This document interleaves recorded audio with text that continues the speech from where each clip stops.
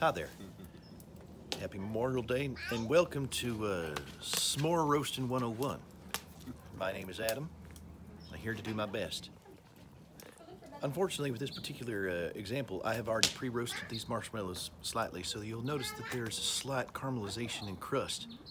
You might notice that your salivary glands are starting to activate, starting to get antsy in your pantsy and aggressive. It's natural.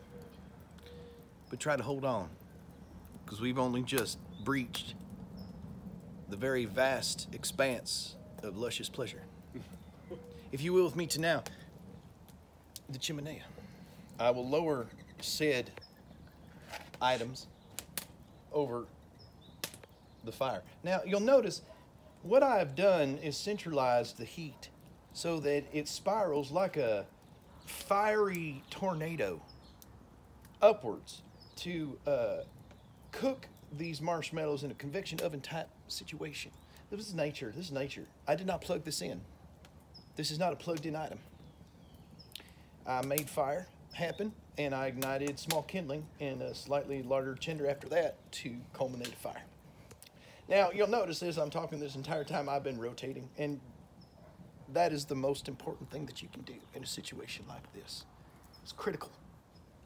Critical that you keep the rotation going. I don't care what story you're talking about or which fish you're talking about, kitchen. Okay, we got drippage. You see this right here?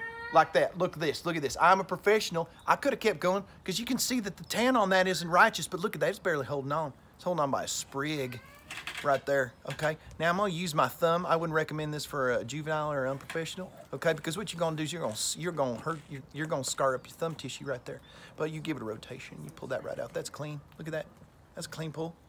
Okay, you can return that to the fire. That's fine. You can just sterilize that right there. You can fold that over and just go to town. Okay, put it in your lips. Put it in your friend's lips. Doesn't matter. Cheers.